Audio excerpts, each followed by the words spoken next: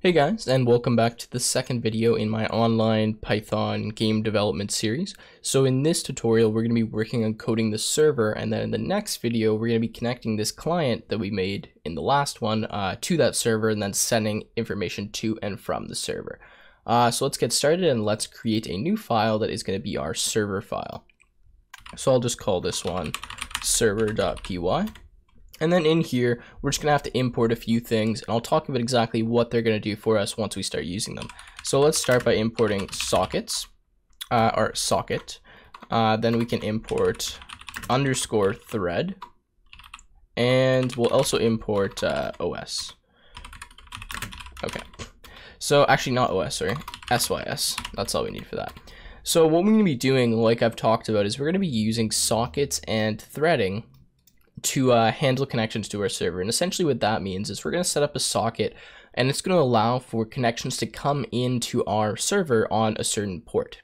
So we're going to start by just defining a server, which is going to be a string, and port, which is going to be a number. Now for ports, you guys probably know what ports are. You might have heard of them before. For example, like a common port you would use on or a common port that is used like on your router would be port 80, and that is for HTTP connections. There's also a port like 443. There's tons of other ports that have distinct uses, but there's also a ton of ports that don't have any uses and that are just left open for programs like this or for different things to be used for. So what port I'm going to use, which is typically open, it depends on like what router you're using and your internet connection, but typically a port that's open is 5555.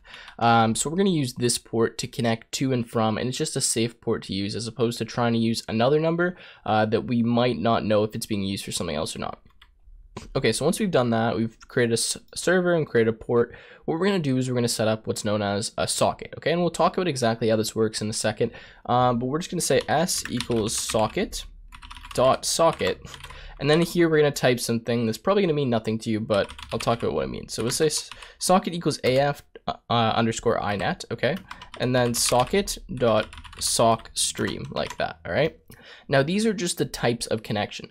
So since we're going to be connecting to a IPv4 address, which again, we're going to keep talking about all this stuff as we go through in case you guys are unfamiliar with networks, this is the type we're going to have to use. And sockstream just, I believe, represents like how this server string comes in. I could be wrong on that, but this is the type we're going to use. And for any kind of applications like this, this will be what you use for your socket. Okay, so we're just initializing that. And now the next thing to do is to bind our server and our port to the socket. So to do this, we need to do a try and accept. And the reason we do this is because, like I talked about, we don't know if this is actually going to work initially doing it. There could be in some instance this port is already being used for something, and if that's happening, that means that this is going to fail. So we need to try and accept this. So we'll accept, what do you call it? Error as E. So what do we say? Socket dot error as E, and we'll just print that out to the screen just so we know why we're not working there. Otherwise, what we'll do is we'll say s.bind, and then in here we're going to put server comma port, okay? So we'll bind to whatever IP address we'll put in here to this given port. Okay, so I hope everything's making sense so far. Essentially what we're doing when we do sockets is we're setting up a connection, or we're using a port on our server, on our network. It's going to look for certain connections. And then we'll be doing this on the client side as well. We'll be binding, or not, I don't know if we'll be binding. We'll just be connecting to a certain server and a port. And then since we're connecting to that, this server script that we're going to have running will see that connection and handle it in some way. Okay, so now that we've done that, I'm trying to think what else we have to do. Okay, so what we're going to start by doing is we're going to start listening for connections. So we're going to do s.listen. Now, s.listen essentially just opens up the port, so now we can start connecting to it and having multiple clients connecting and whatnot. So in here, this actually takes one argument. Now, it's optional, and if you leave it blank, it means it'll allow for unlimited connections to happen. Now, depending on what kind of program you're writing, is what you're going to do for this. Now, for me, I only want 2 people to be able to connect to my, what do you call it? Yeah, to my server. So we're just going to do s.listen 2. Now this might actually be 1 because it might be like 0, 1, but I think 2 may be the correct thing. So we'll do s.listen for now. And then what we're going to do is we're going to print after we listen. We'll just say waiting for connection, and we'll say server started or something like that. Because once we get to this point, we are running the server and everything actually is working. Like we're listening for connection, we're ready to go. Okay, so the next thing we're going to do is we're going to define something known as a threaded function, okay? And I'll talk about again what this means. But let's just do threaded underscore client for now. And I'm just putting, you don't actually have to name it this, you can name it whatever you want. I'm just putting threaded here just so we know this is threaded. And then it's going to take one argument, which is just going to be conn, which stands for connection. And let's just pass in there for right now. So the way that threading works, actually let's do the threading and then I'll talk about how it works because it'll probably make a bit more sense. So let's do a while true down here. Okay, so once we set up our server, our port, we bind it, doing here, we're starting to listen, waiting for a connection, starting the server. Then what we're going to do is we'll be put into this while loop. And what this while loop will do is we'll continuously look for connections, okay? Because right here, we're just listening like once, right? To see if anything's on that server or port. But down here, we want to continually try to grab connection to see if something's connected. And if it does, then we want to print something to the screen, or we want to send information, or we want to start a new thread, which we'll talk about in a second. So in here, what we're going to do is we're going to say connection, which is conn, and then adr equals, and then s dot, and then we'll say accept. And what s dot accept is going to do is it's going to, well, accept any incoming connections. And then it's going to store the connection and the address. And the connection is, by the way, an object representing like what's connected. The address is going to be an IP address in these variables, okay?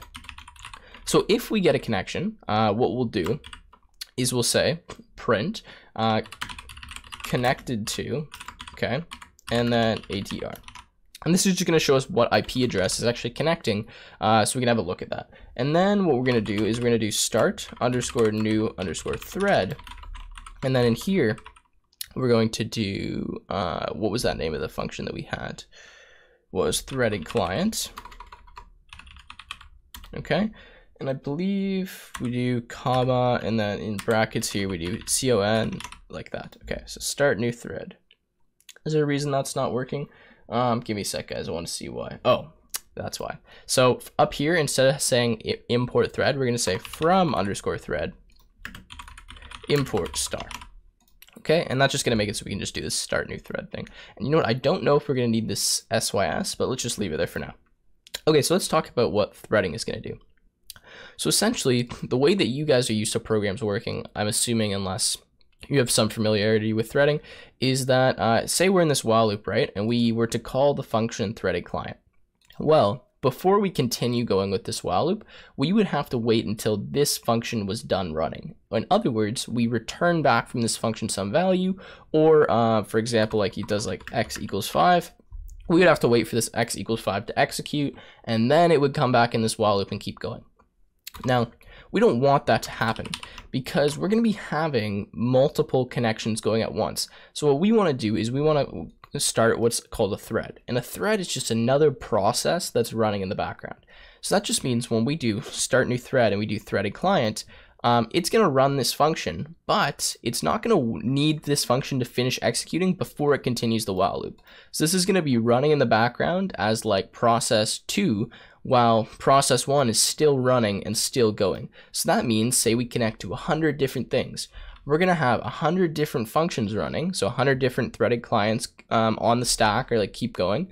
And then what we're going to have is this while loop still continuing to go. What did I just do?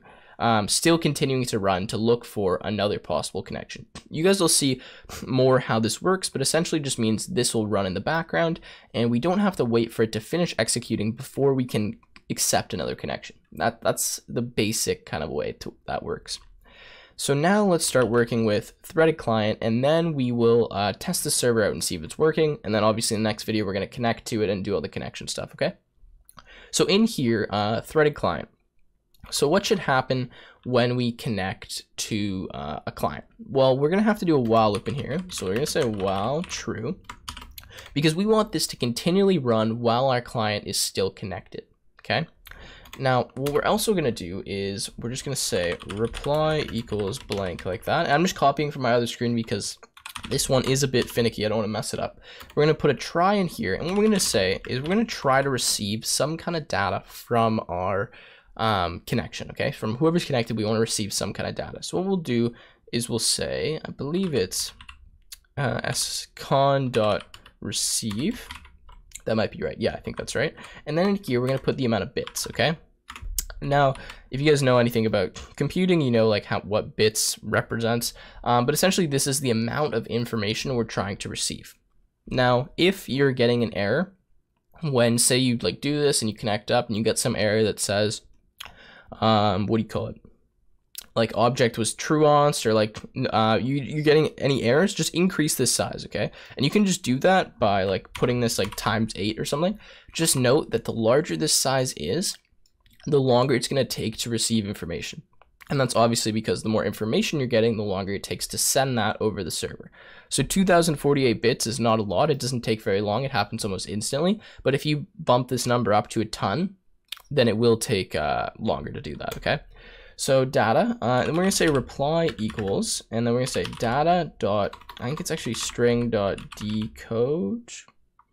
Let's see this. Oh, data dot decode, because it'll be in that kind of object. Remember that, data dot decode, and then here we're going to do UTF, (8).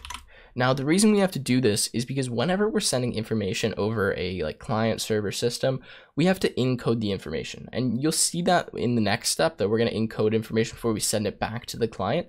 But that means that we're receiving encoded information. So to actually be able to read it like in a human readable string, we need to decode it first. So it's really easy to do that. We just do .decode, and we're just giving the format, which is UTF-8. Okay. So reply equals that, and then what we're going to say is we're going to say if not data. We're going to print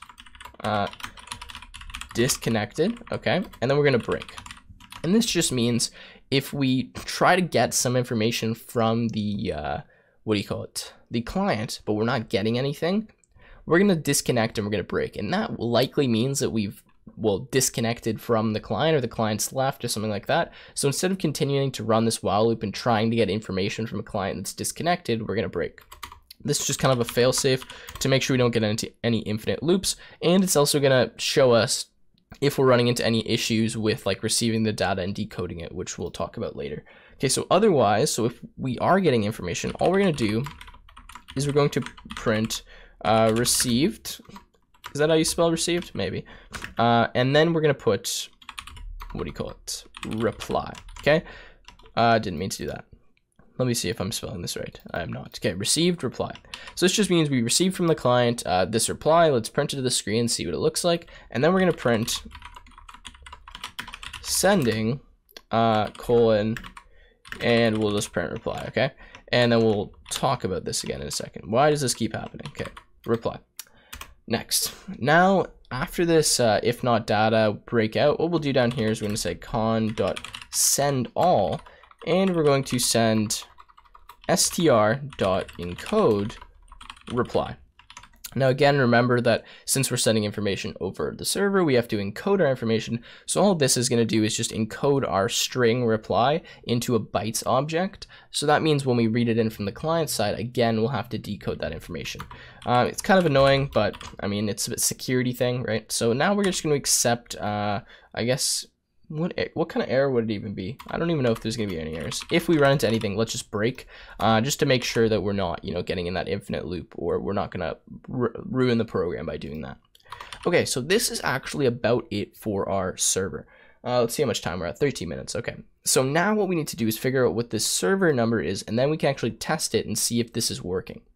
So what we're going to do now is we're going to find the server number. Now to do this, we're going to be doing this over localhost, okay? That means that we're only going to be able to connect over our local network, meaning that like anything on our Wi-Fi network that can see each other, that'll work fine. But as soon as we go outside that network, it won't work. So we're going to be using what's known as local IP addresses. So to find the local IP address of the machine you're currently on, you're going to go to command prompt in the bottom left. And then you're just going to type ipconfig, okay?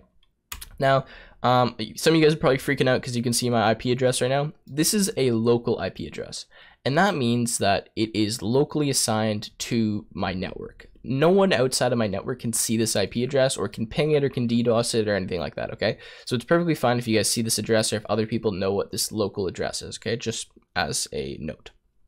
So what we're going to do is we're going to take this IPv4 address, so I'll just copy that, and we're going to paste that inside of the string here, okay?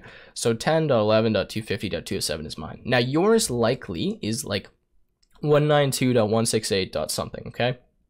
But since I'm on like a massive network, usually they use 10.10 like as the default gateway, which is what they're using. So my IP address starts with a 10.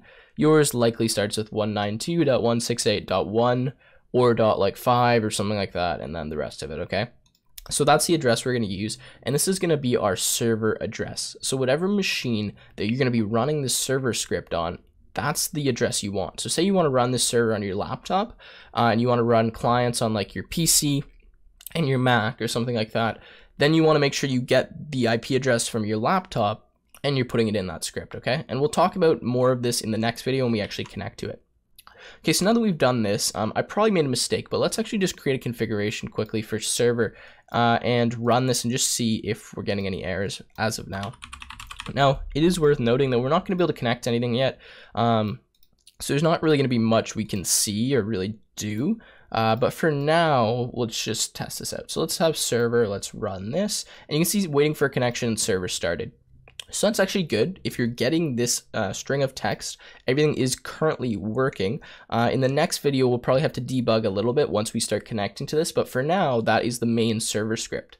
Now, I'll briefly just talk about, before I end this video, how it's going to work in terms of running the server script and running the client script. The server script always has to be running, okay? So whenever you're trying to connect, you have to have first run the server script, and then you can run multiple client scripts from wherever on the network you want. Now, the server script has to be running on the machine that the IP address is, like this little string here, okay? It has to be running on that machine. And you can run a client script on the same machine that the server script's running, and you can run multiple client scripts on the same machine. So like, for example, what I'm going to do to test this in the next video is I'm going to run the server, and then I'm going to run 2 clients on this machine, and we'll see that it like is moving back and forth for them. So anyways, that's been it for this video. As always, the code is up on techwithtim.net in case you guys missed any of this or you're running into any issues. And with that being said, I will see you guys in the next video.